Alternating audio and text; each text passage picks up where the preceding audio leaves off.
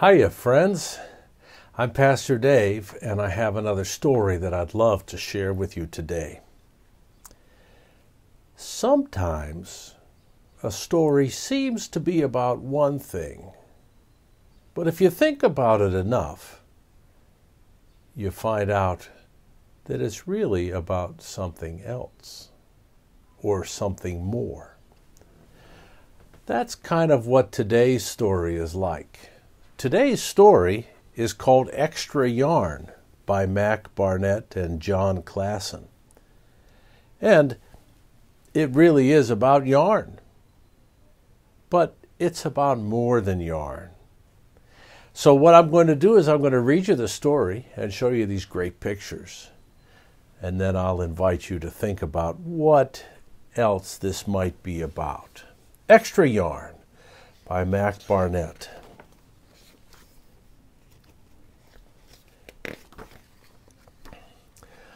On a cold afternoon in a cold little town where everywhere you looked was either the white of snow or the black of soot from chimneys, Annabelle found a box filled with yarn of every color.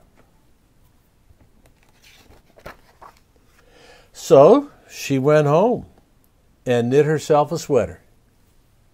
And when Annabelle was done, she had some extra yarn. So she knit a sweater for Mars, too. I think Mars must be her dog's name, because there you can see the dog is wearing a sweater. But there was still extra yarn. When Annabelle and Mars went for a walk, Nate pointed and laughed and said, "Ha ha, you two look ridiculous." "You're just jealous," said Annabelle.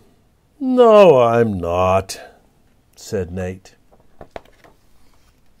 But it turned out that he was. Nate and his dog got sweaters. And even after she'd made a sweater for Nate and his dog, and for herself and for Mars, she still had extra yarn. At school, Annabelle's classmates could not stop talking about her sweater. "Quiet!" shouted Mr. Norman. "Quiet, everyone! Annabelle, that sweater of yours is a terrible distraction. I cannot teach with everyone turning around to look at you." "Then I'll knit one for everyone," Annabelle said, "so they won't have to turn around." "Impossible," said Mr. Norman. "You can't." But it turned out that she could. And she did. Even for Mr. Norman. And when she was done, Annabelle still had extra yarn. So she knit sweaters for her mom and dad, and for Mr. Pendleton, and Mrs. Pendleton, and for Dr. Palmer, and for little Louis. She made sweaters for everyone except Mr. Crabtree, who never wore sweaters or even long pants, and who would stand in his shorts with the snow up to his knees. "No sweater for me." "Thanks," said Mr. Crabtree. So she made Mr. Crabtree a hat. And even then, Annabelle still had extra yarn.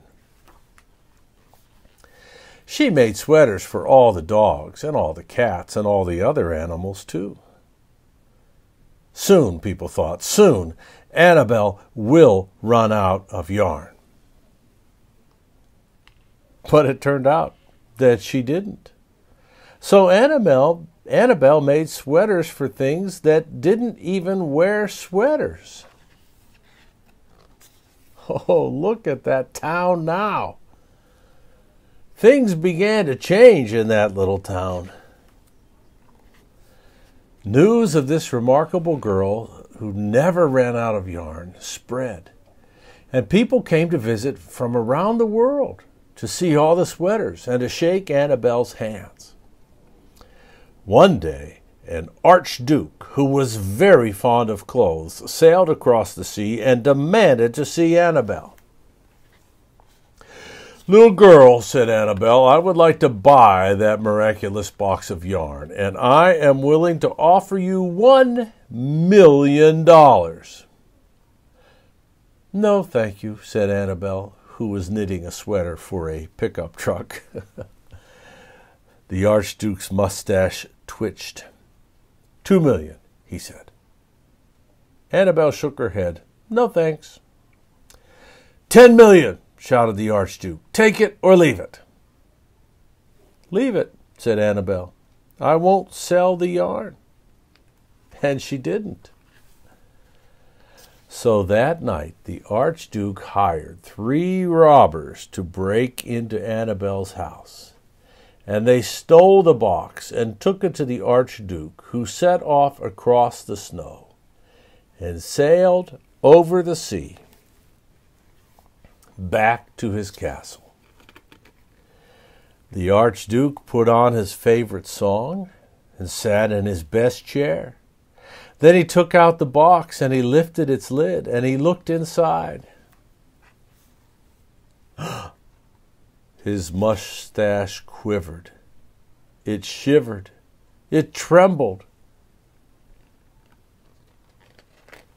The Archduke hurled the box out of the window and shouted, "Little girl, I curse you with my family's curse. You will never be happy again." And there you see the box landed on some ice. There's the box floating across the ocean. And who's getting it? It's making its way all the way back to Annabelle. It turned out Annabelle was happy again.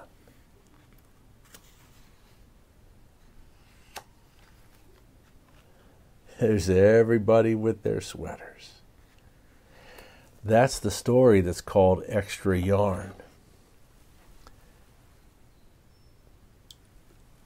So as I said, that story, it is about yarn. It's about some special yarn that didn't run out in Annabelle's world. But I think it could also be a story about something else. It could be a story about love or kindness. There's no reason that love and kindness could ever run out.